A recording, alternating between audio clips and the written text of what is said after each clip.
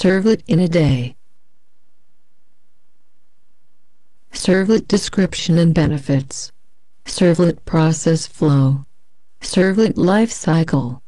Structure of a servlet. Build sample servlet with Eclipse and Tomcat. Links for further reading. Servlet description.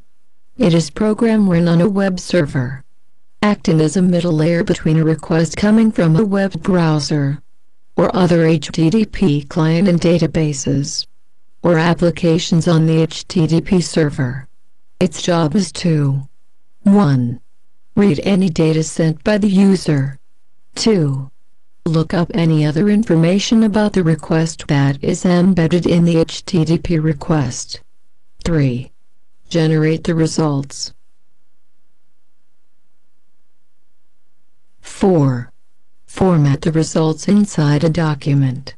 5. Set the appropriate HTTP response parameters. 6. Send the document back to the client. In short, a servlet is a piece of Java code that runs on the server on behalf of a request.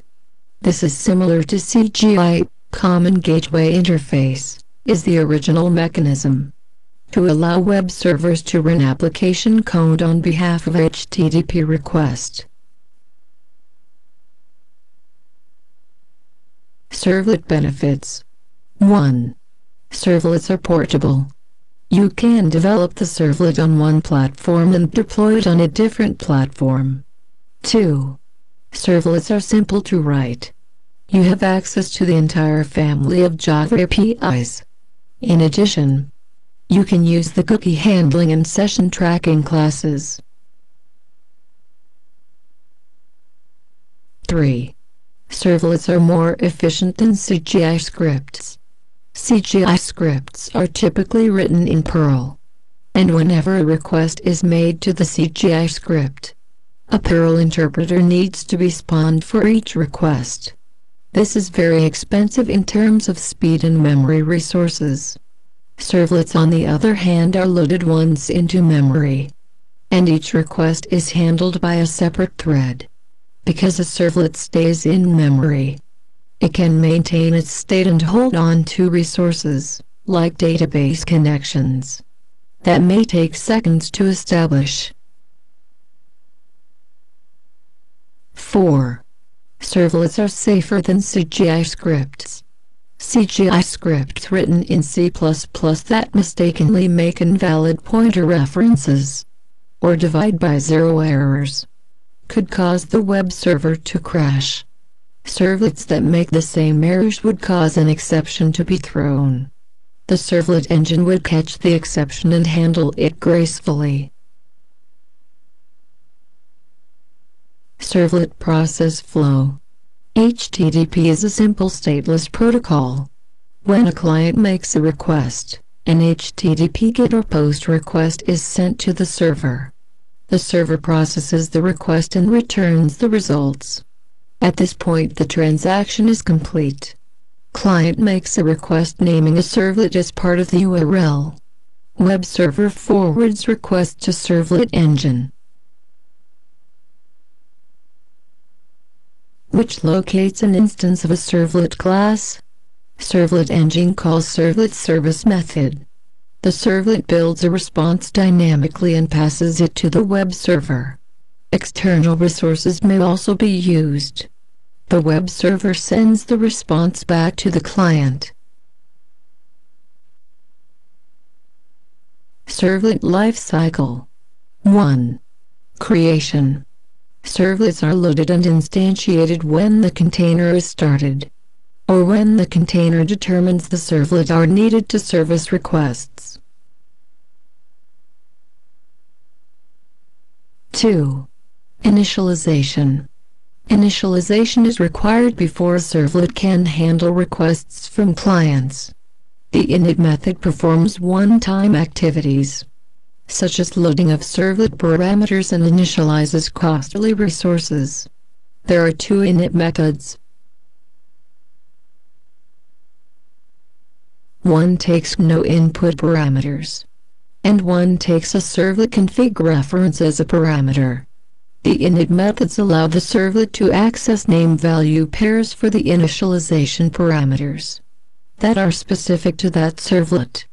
The servlet config object gives access to the servlet context object that describes information about the servlet environment.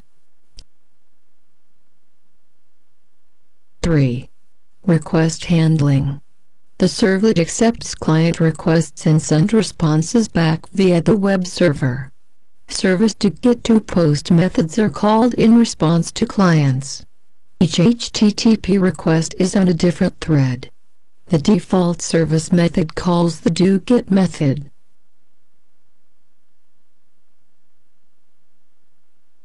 Whenever an HTTP GET request is sent by the web client, usually as a result of a URL on the doPost method. Whenever an HTTP POST request is sent by the web browser client, usually as a result of an action in HTML form. 4. End of service. The web container removes the servlet from service when the container needs to conserve memory resources, or when it itself is being shut down. The container destroys and garbage collects the servlet and calls the destroyed method.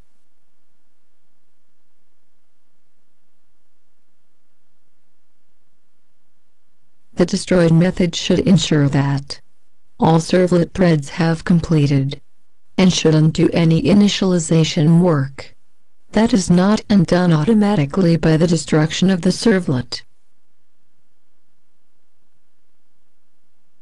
The life cycle of a servlet is expressed in the Java Servlet API in the init service to get or do post and destroyed methods of the servlet interface.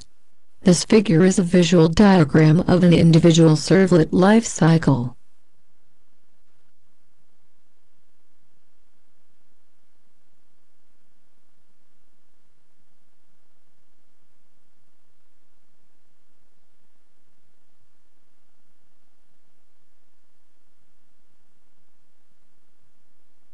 Structure of a servlet. The servlet APL is a set of Java classes which define a standard interface between a web client and a web server. The servlet APL includes two packages: javax.servlet, javax.servlet.http, servlet interface and servlet package, HTTP servlet, HTTP servlet request and HTTP servlet response and HTTP package. Servlet interface have servlet lifecycle methods. HTTP servlet extends generic servlet class, and generic servlet implements servlet interface. HTTP servlet class is the base class. For most servlets you will write. It provides an overloaded service method. For example, doGet and doPost. doGet and doPost methods take HTTP servlet request and HTTP servlet response references as a parameters. HTTP servlet request handle HTTP request, and HTTP servlet response handle HTTP response. The overloaded service method's task is to look at the incoming HTTP request stream, determine the request method, and delegate to the corresponding specialized server handler, for example doGet. Subclasses of HTTP servlet typically override doGet, doPost, or both.